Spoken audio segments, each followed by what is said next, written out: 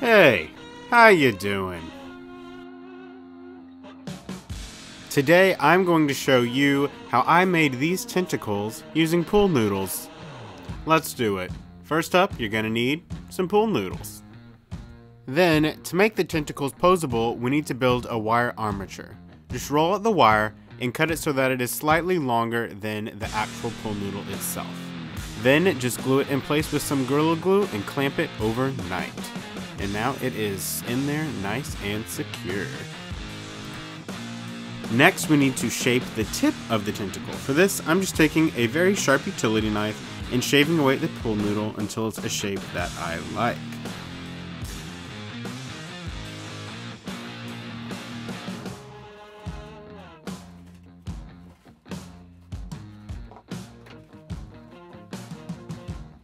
Now for all these ridges. For this, I'm going to be using some monofilament fishing line.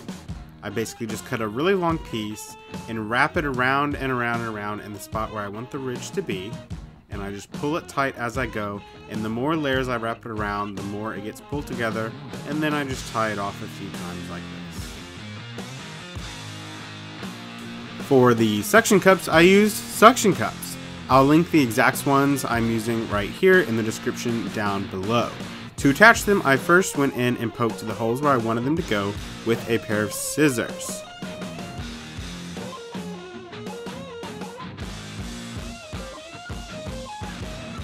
Then I just squirted a little bit of some hot glue in the hole and pushed the little nub on the back of the suction cup right down into it.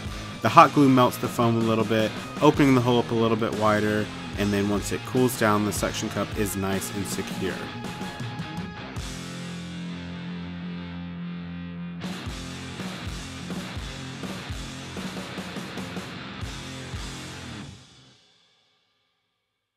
Next, I apply a thin coat of contact cement over the entire tentacle. I'm doing this because we're eventually going to cover it in latex, and this is going to help the latex adhere down to the foam as well as the suction cups.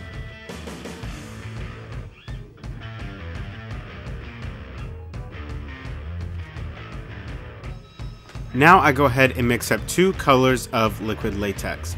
To color the latex, I'm just using some acrylic paint.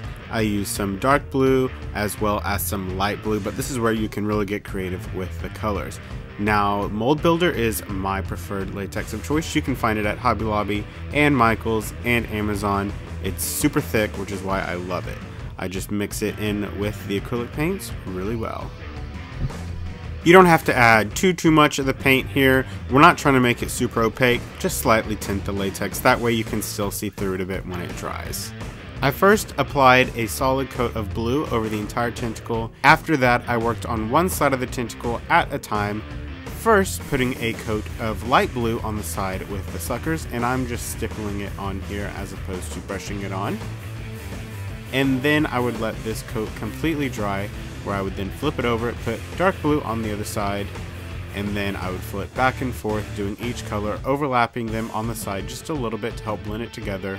I repeated this enough times to have 6 layers of latex over the entire tentacle. Once all the latex had dried, it looked like this. The last thing to do was to add some white latex to the inside of all the suction cups.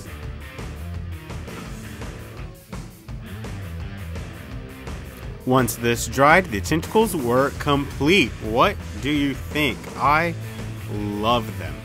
If you liked this video, make sure you subscribe. I do lots of cool things like this all the time.